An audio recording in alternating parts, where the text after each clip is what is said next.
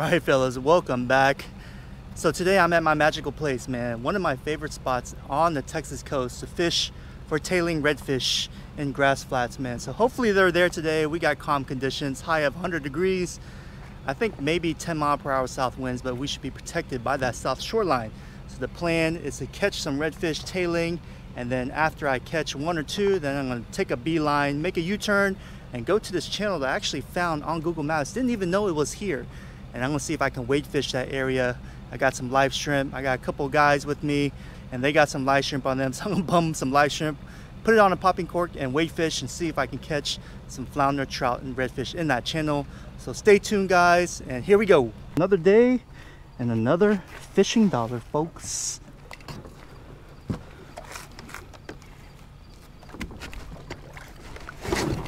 Whew, here we go. There we go. Nice.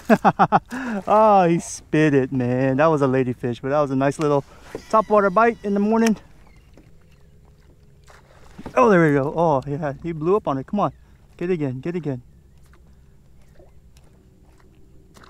Oh, come on, baby. Hit it. Take it. I guess I need to really let them hit it. Okay, let's see if we can do it again. It's funny. This whopper plopper, topwater. I'm working it like a spook junior. I'm just giving it jerks, letting it pop, even though you're not really supposed to work it that way. What do you think about this place so far? Oh man, I think they're smaller guys. They can't seem to take this big lure, but they are hitting it. It's funny on this whopper plopper bass lure. That's a topwater. I mean, you gotta make it look like an injured bait fish and they'll hit it. See that? All right, we are at the shoreline now. Looks like a high tide, much higher than what I remember, but should be okay still. Hopefully we'll be able to see some tails. I can't see through the water per se because there's barely any daylight, and we might have overcast conditions today, so actually might be a little bit hard, but the water is really high, which is a little bit concerning, but we'll make do and try our best. See if we can catch some redfish. I think that's a mullet tail right there.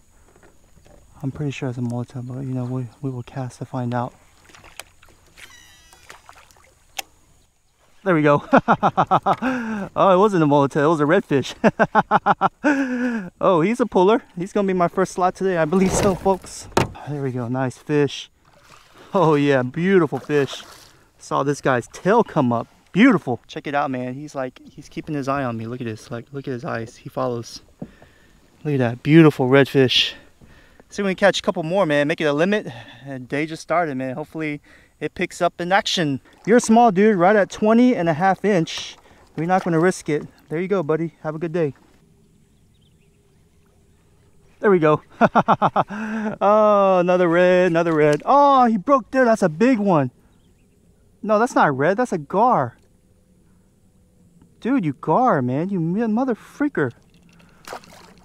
God, give me my lure back. So that's what I saw. I thought it was a redfish. It's a big gar. Dang, it's a big gar. What the hell? I got something. He's a smaller red. That was just total blind casting. Oh, come on, buddy. You got a little pull on him. There's another red right there on that shoreline. It just blew up. Oh, gosh. He's a little fella. He's probably about 18-incher. He's gonna be borderline. No, he's about 18-inch. Beautiful red. Here you go, buddy.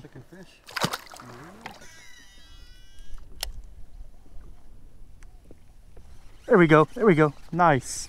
Completely saw that wake, but he's going to be a smaller guy. All of them have been pretty small today. It's not the action that we wanted today, honestly, folks. And there he goes. Good release. Not the action we wanted today, but nonetheless, still having a lot of fun. Still early in the day. Hopefully we can catch maybe at least one more slot. All right, ladies and gents, update, man. It's been absolutely slow. The wind has picked up really bad. I wanted to fish that channel over there behind me, as I said in my intro, to wade fish, but that current is running through there wickedly. I mean, it's actually too dangerous, so I'm not even going to risk it. So I think I'm going to fish this little gut here near the boat launch. There's oysters on each side. Maybe we can tag a couple of small trout, and then possibly I'm going to head into that marsh and see if I have any luck.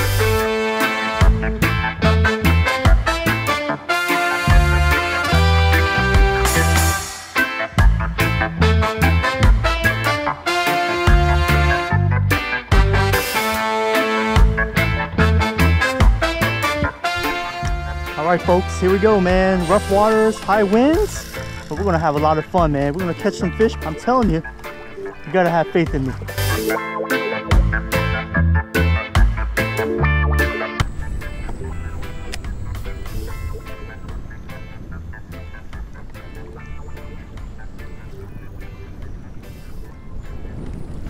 There we go. Oh, nice. Woo! You hit it right at that corner there. That feels like a redfish. That feels like a redfish. Oh, nice. Oh, he's going in that grass. Get out of that grass, please. You're not going in that grass. Dang it, you're in that grass. Whoa. Dang, man. On the new SLX DC, that drag is not that bad. It's a big dude. Oh my God, I forget my freaking net. I forgot my net. Okay, never mind. I didn't forget my net, folks. I'm an idiot. Just like right here. Open your eyes, Nick. Yeah, boy. Oh, dude, this is a good dude. This is a good dude. Yeah, that's a nice sized redfish. Wow. He might be a little bit too big to keep for my liking. Get in the net there. Oh, yes. Oh, yeah, baby. I just got completely lucky and blind casting him. Yeah, he's going to be too big. That's a thick boy right here. Man, that's too big. Dang, look at that fish, dude. Beautiful. Check it out, guys. First fish today. Big old redfish. 26 incher, I'm imagining, but 8 pound on a boga. We're gonna let this one go, man. It's too big for my liking. Later, dude. First big old donger on the SLX DC. Pulled it in, no problems. The drag, it's not bad. It's kind of what I expected on a lower end DC model. It's not a Metanium DC, that's for sure. But the drag is pretty nice, pretty smooth for the price range. But as it still is late, I still prefer my Metanium DC. It's much smoother when I drag it, or when I cast it and when I reel it in. Drag on this is not bad though. Not bad at all, man.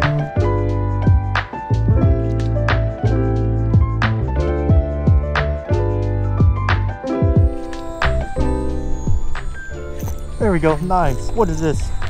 Oh, he's got a little pull on him. Might be a little trout. Nice. No, he's a little redfish.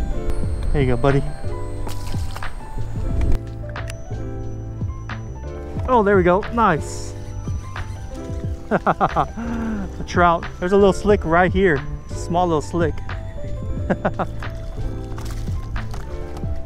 Alrighty, boy. Nice. All right, chill out, bro. Chill out, chill out. Nice trout. Probably about 13 incher.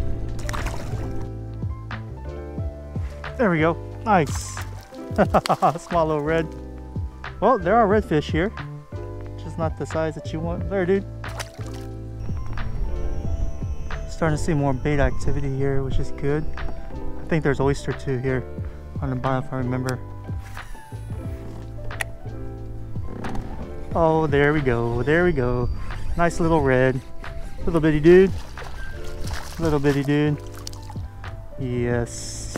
Thank you, my man. Thank you. Oh, there's a red right here.